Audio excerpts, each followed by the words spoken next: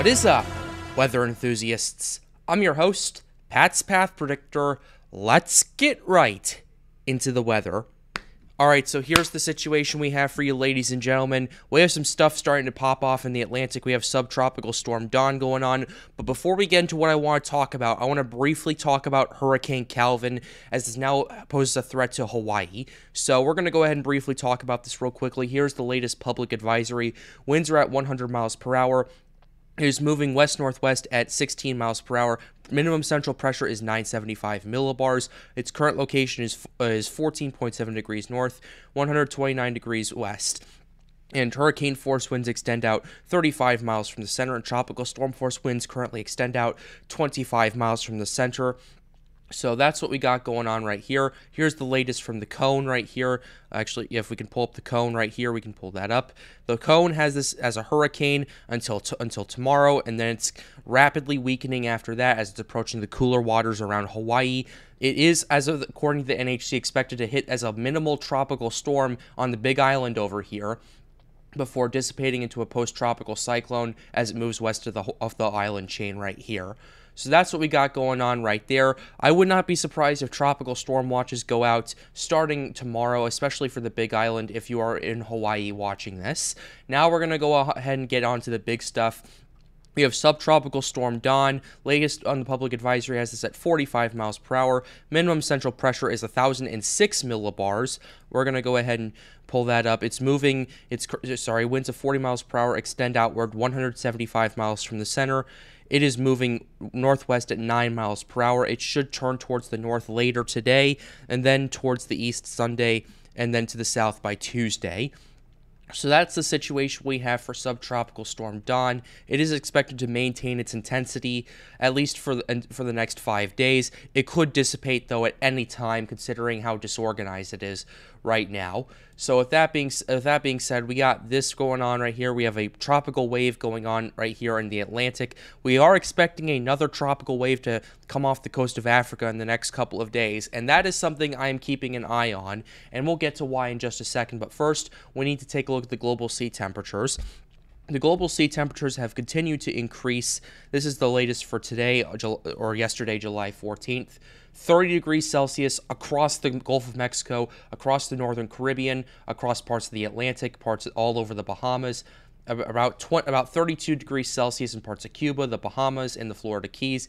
Those temperatures continue to ramp up in strength right there. We're looking at a nice area of around 33 degrees Celsius waters off the coast of the Florida Keys, once again due to that heat wave that's impacting southern Florida right there. Once again, record temperatures, record OHC as well. We now have 4 distinct areas of OHC over 175 or greater. We have this small area in the Gulf of Mexico. We have this one off Cuba, southern Cuba. We have this one over here, and we have this one off the coast of Jamaica over here. So this is record OHC. How far this extends, especially across the MDR and just the central Atlantic, is absolutely ridiculous if you look at this, especially compared to 2020, where it didn't even extend this far until like late August, early September. That's how crazy this is. That's how crazy these waters have been. Now we're going to go ahead and get into the shear right here. Wind shear, especially across the eastern Caribbean, is very stubborn, around 50 to 60 knots in some areas, but the MDR is pretty much primed for development once again, at least in this part of it over here. Gulf of Mexico continues to fluctuate. Central Atlantic, subtropical Atlantic has a low wind shear, so that's interesting to take a look at, and this shear is going to continue to fluctuate, ladies and gentlemen, and as you can see this right here, we're going to go ahead and show you the European shear run right here, and then we'll show you the moisture component to this.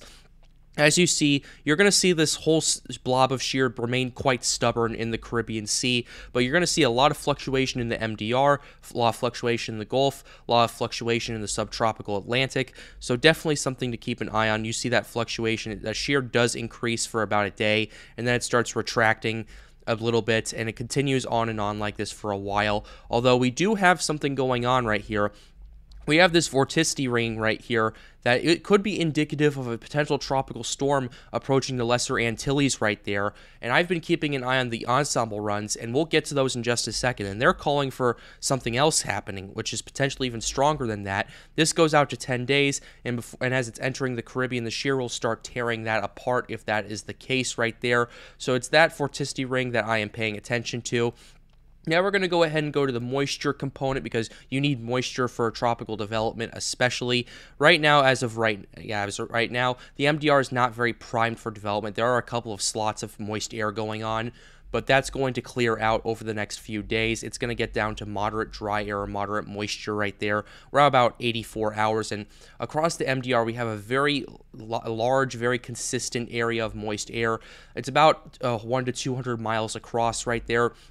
And then we have some stuff starting to fire up. We have this massive blob of moisture that's moving through the MDR before the moist air starts closing off. The Sahara dust closes that off. But then you have this massive burst of moisture right here starting to basically push through the dust and just bake it through. That's that similar situation I was talking to you about earlier, that similar vorticity ring over there. And now we're going to go ahead and show you the European ensemble runs. Basically, we have Don up here, but this is about 4 days out, 96 hours out. And according to the European ensembles, we're starting to see some potential development over here, some ensembles showing potential development. It starts off very, very slow right here. However, as time continues to go on, it does start to intensify, and some of them start showing tropical storm characteristics about 8 days out, and then you start seeing more and more intensification going on. And I'd say by about 10 days out, you start seeing some more hurricane scenarios, especially as they start entering the Eastern Caribbean, according to the latest from the European right here. However, I'm not too inclined to trust that too many of these are going to strengthen the Eastern Caribbean, once again due to that wind shear component that is going on right there. But things are looking interesting, and there are some implications, according to the European, that this could impact Cuba, the Bahamas, and even the United States, especially in Florida. And some have it entering the Gulf, some have it hitting Mexico right there. So basically, by about 14 days out, by about 2 weeks out, the European is calling for a lot of these scenarios of tropical storm to hurricane strength situations right here, some of which could impact Florida, some could impact Cuba, the Greater Antilles, especially the Dominican Republic, as I've seen several scenarios of that going on. So definitely something to keep an eye on for the next 2 weeks or so. Now we're going to go ahead and show you the GFS ensembles. So this is what we got, and the 0Z is pretty interesting for the GFS. It has it on a little bit, the European on steroids a little bit, and it does have a couple of hurricanes hitting the Caribbean Sea. I'm not too inclined to trust that, primarily due to that wind shear component. So unless that shear weakens considerably down to like maybe 20 to 30 knots, I don't see a scenario of these happening. But anything until the Lesser Antilles is certainly possible due to the low wind shear, due to the moist air, due to the very, very warm waters in the MDR.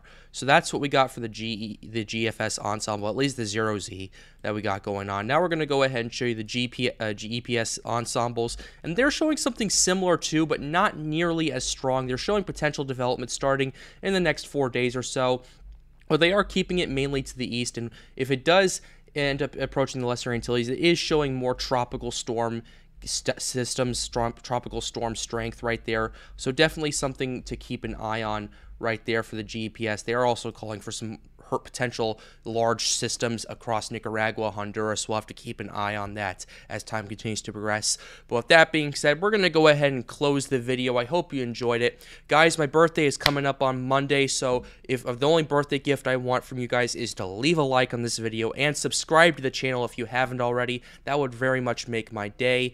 If we could get up to 2,700 subs by my birthday, that would mean the world to me. We're so close. We're getting there.